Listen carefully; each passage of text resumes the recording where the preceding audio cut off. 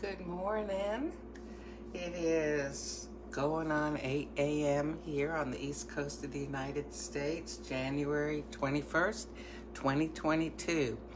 And it is a gloomy, wet day here. My gosh, look, it looks like 4 in the afternoon. No sunshine, just gray out there. But that's okay. We need the rain. So, I got up this morning. I was going to make myself a nice espresso.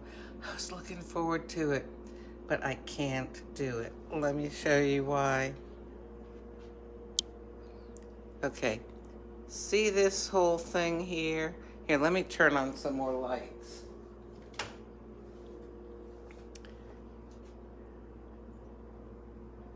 And these are my drawers with my espressos in them. Okay, so this is an air fryer. Now, I also have an air fryer over there, but it's like a toaster oven, air fryer, convection oven, broiler. It does everything except wash the dishes. This is one of those air fryers with a drawer. Okay, this is a very heavy candle. This is the drawer to the air fryer. These are 2 hand weights that I have sitting on the handle of the drawer, which I glued with this glue, and I'll explain this whole thing to you. So one day I was over at my daughter's house, and let me turn some lights out now. I was getting something on the counter, and I knocked the drawer of the air fryer off onto the floor, and of course the thing landed on its handle, which is plastic, and it snapped off. So we looked it up. It's one of those Instant Pot air fryers. So it said that, if you broke the handle, they'd send you a new handle. So we contacted them. And then it turned out they no longer made that particular model, so they sent her a whole new air fryer for nothing. Oh my gosh. So she had this original air fryer, and she said, "You want it?" And I said, "Sure, why not?" Actually, it's handier than mine in a lot of ways, but different for depending on what you're making. But anyway, I thought I have room in my cabinet, so I'll get it. But I wanted to put that handle back on. And I knew that this E6000 glue, I've used it in the past to make things that would go in the microwave later or go in the dishwasher, and they were fine. So I thought, I'll give this a try. But the handle, it wasn't like a right angle thing. It was this sort of a thing. So something had to hold down that joint that I was gluing. And of course, I'm standing there holding it, not having thought about this beforehand. Holding the thing together, hoping I'm not gluing myself to the drawer of the air fryer. And, I always keep hand weights on my kitchen counter so I can exercise while I'm just standing around, or, waiting for coffee to brew, or cooking something. Well, I don't cook that much, but you know what I mean. I like everybody, even if you don't cook a lot, you kind of tend to spend time in your kitchen. It's a homey place. So anyway, I saw the hand weights and I thought, oh, let me see if I can use these. And then I, made this sort of contraption here, but the drawer wanted to slide on the countertop. So I had this heavy candle, so I slid it up against it, and then I slid the whole air fryer against that to try to hold things up.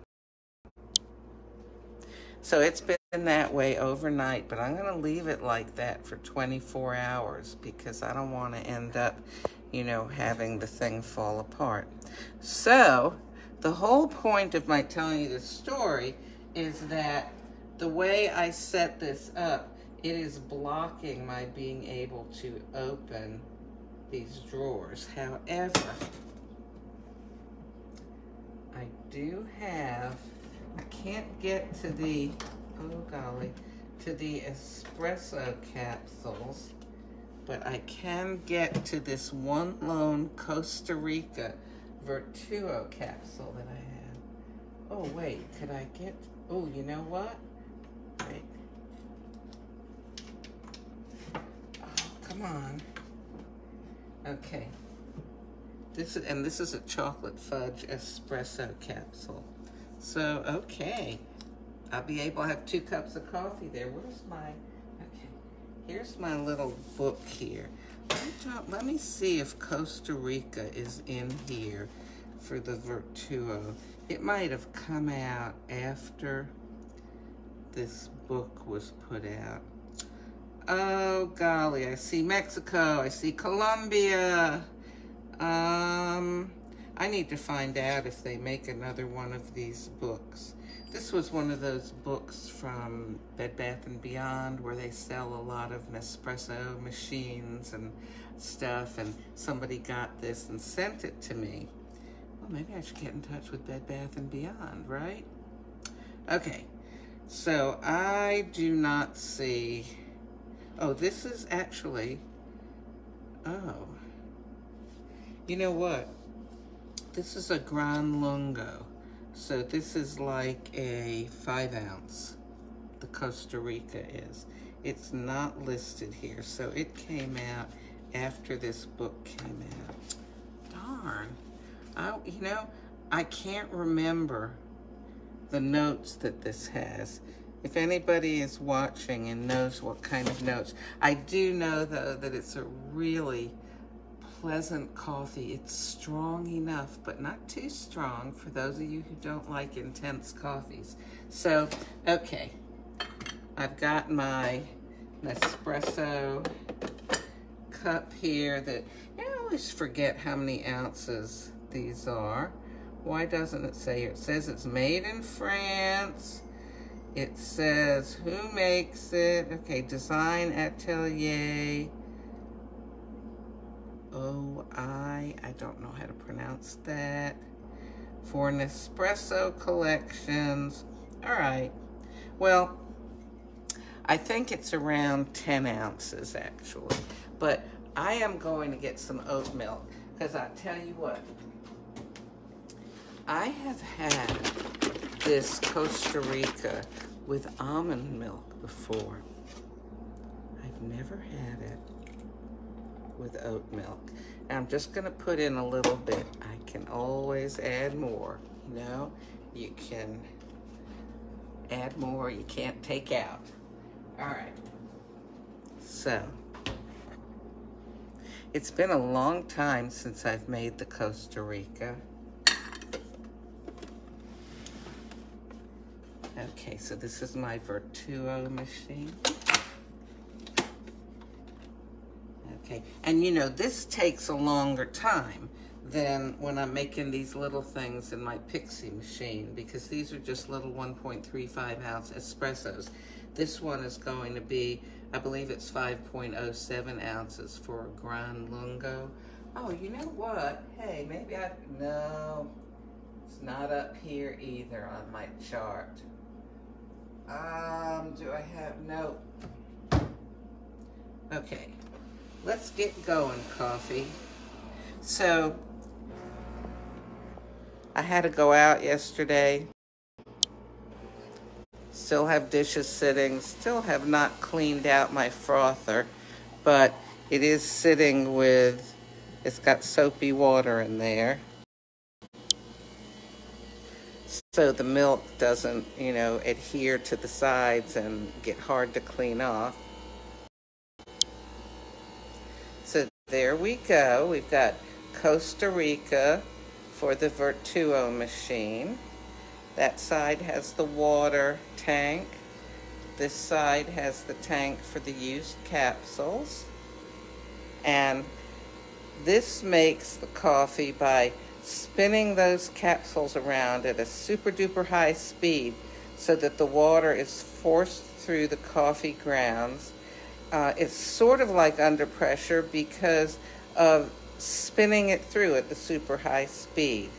But it's not the mechanical pressure that the little Pixie and Original Line machines use. So we're almost done here. Oh, one of my favorite parts is watching how beautifully it stacks up with the milk and the crema. Ooh. Okay, so let me get a spoon here. Okay, so I've got one. I haven't emptied the dishwasher yet either. Okay, so we always eject the capsule because we don't want, you know, like residues building up inside and drying in there and making it difficult to clean. And we have the lovely background of my glued together air fryer there. Hopefully when I take off the weights tonight, you know, I'm gonna find that the handle is nice and steady on there. So here we go. Yay! Ooh. So I have liked the Costa Rica before with just almond milk. So I'm imagining it's gotta be better with oat milk. But you gotta try to tell. I actually have had oat milk in some things where I didn't like it that well. So, taste test.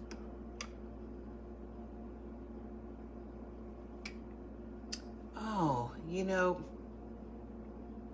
this is so interesting. I haven't had this in maybe months, many weeks for sure, possibly months. And tasting it brings back memories of having had it whenever the last time was.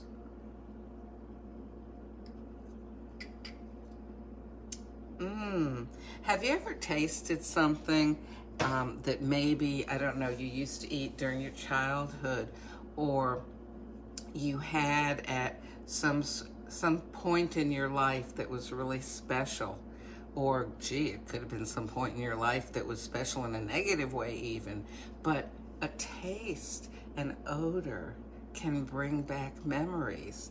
And this is not bringing back any specific memories. It's just bringing back, I remember this flavor. And it's good. Do I want to sweeten it? No, I think I'll just have something to eat with it. Well, listen, I'll let you know how the air fryer turns out. But you know what? Even if the handle doesn't stick on, there's still enough of a handle, you know, broken handle left to be able to pull that drawer in and out. So I'll be able to use the air fryer. Ooh, maybe I can think of something to make to go with the coffee. I'll be thinking on that for the next few days. Listen, I hope you have a wonderful day. I hope that whatever problems you have, you can take a deep breath, try to calm down a bit, and figure out a solution, or have the ability to wait, because sometimes some things take time. Have a wonderful day.